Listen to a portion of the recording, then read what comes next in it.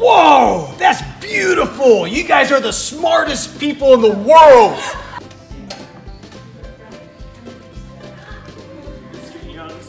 Kept me up all night long. Did A-Push keep you up all night? Well, don't worry. Miss Gentry's got you covered. Okay, Garrett? Garrett? Garrett?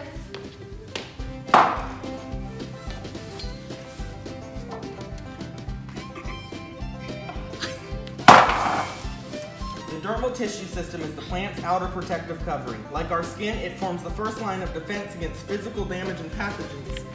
Thanks, Mrs. G. Hey, Mrs. Gentry, I just want to know what I missed yesterday. Oh, yes, you reviewed chemistry of life. All your work is in that red folder. Okay, thank you. Oh, and it's due tomorrow. Okay. Okay. Thank you. You're welcome. Bored during summer? No need to worry. Learn about ecology with the summer assignment.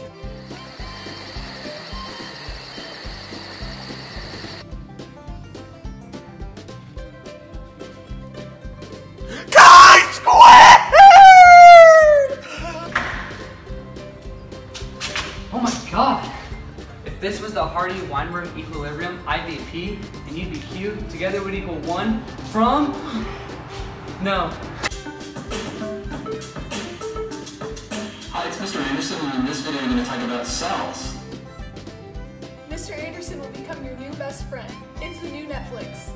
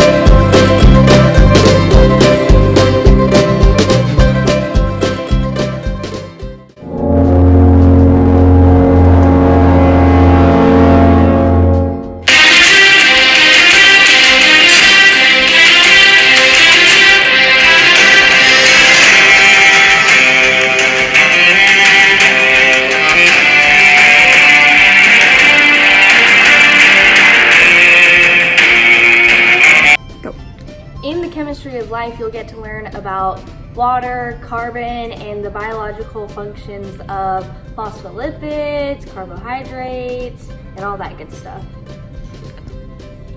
Okay, in Unit 2, you get to learn all about the cell, such as the differences between the animal and plant cell and how they undergo cellular respiration and photosynthesis and how those go hand in hand.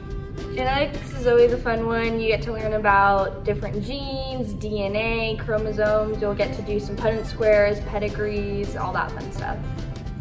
In the evolutionary history of biological diversity, you can learn about species divergence.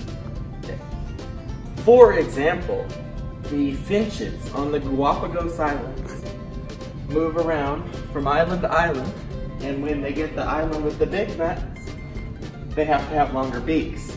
So, this island is more suitable for the birds with the small beaks because the nuts are small and they don't have to go as deep into the tree to get them. Therefore, the big leafed trees come over this way and get the big nuts because there. And then they evolve into two separate species, one with a big beak and one with a little beak. And that's called species divergence, and it's a theory that was presented by Charles Darwin in his explorations in the Galapagos Islands. In the plant form and function unit, you'll get to learn about different soils that plants will react better to, and it'll help you to plant your own garden one day. Go. In the Animal Form and Function unit, you'll learn all about the systems of the human body, specifically how neurons transmit signals to other parts of the body. Go. In the ecology unit, you learn about population and community ecology and the different types of environments many different organisms live in. Despite all of the work, AP Biology is a great class. We strongly encourage you to take it. AP Bio has the reputation of being the hardest AP class on campus. So if you get a B or higher, you can flex all your knowledge to your friends.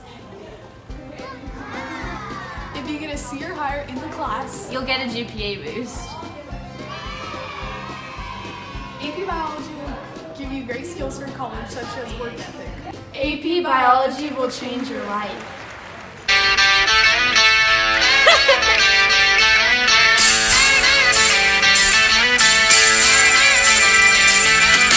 So no one told you class is gonna be this way. Your grades a joke, you're broke, your social life's DOA. It's like you're always stuck in geo phase, when it hasn't been your test, your grades, or even the lack of time. I'll be there for you when your grades start to fall. I'll be there for you when your report card comes in. I'll be there for you to help you study.